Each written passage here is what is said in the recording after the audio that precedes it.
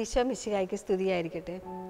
കർത്താവ് പഠിപ്പിച്ച സ്വർഗസ്ഥനായ ഞങ്ങളുടെ പിതാവേ എന്ന പ്രാർത്ഥന മത്തായിയുടെ സുവിശേഷം 6-ാം അധ്യായം 14 മുതൽ 15 വരെയുള്ള വാക്യങ്ങൾ. മറ്റുള്ളവരുടെ തെറ്റുകൾ നിങ്ങൾ ക്ഷമിക്കുമെങ്കിൽ സ്വർഗസ്ഥനായ നിങ്ങളുടെ പിതാവ് നിങ്ങളോടും ക്ഷമിക്കും. മറ്റുള്ളവരുടെ തെറ്റുകൾ നിങ്ങൾ ക്ഷമിക്കുകയില്ലെങ്കിൽ നിങ്ങളുടെ പിതാവ് നിങ്ങളോടും ക്ഷമിക്കുകയില്ല. സഹോദരങ്ങളോട് നിങ്ങൾ ക്ഷമിക്കുന്നില്ലെങ്കിൽ അവിടുത്തെ ക്ഷമയ്ക്ക് നിങ്ങൾ അർഹരല്ല എന്നാണ് ഇത് വ്യക്തമാക്കുന്നത്. മറ്റുള്ളവരോട് നമുക്ക് ക്ഷമിക്കാൻ സാധിക്കുന്നെങ്കിൽ അത് ദൈവം നമുക്ക് നൽകിയ വലിയൊരു ഗിഫ്റ്റാണ്. ക്രിസ്തു സകലത്തെയും അതിജീവിച്ചതുപോലെ നാമും ക്ഷമയിലൂടെ അതിനെ അതിജീവിക്കുകയാണ് ചെയ്യുന്നത്.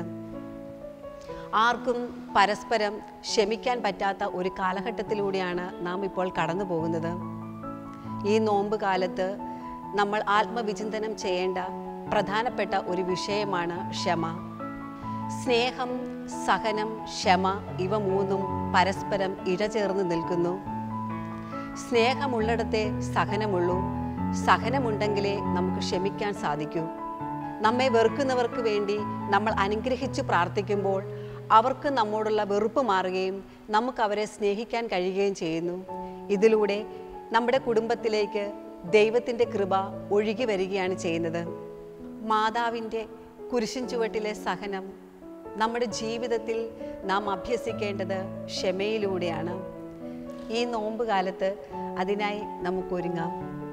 ക്ഷമിക്കുന്ന സ്നേഹം ദൈവീക ഭാവം, നാഥൻ കൊതിക്കും സ്വഭാവം.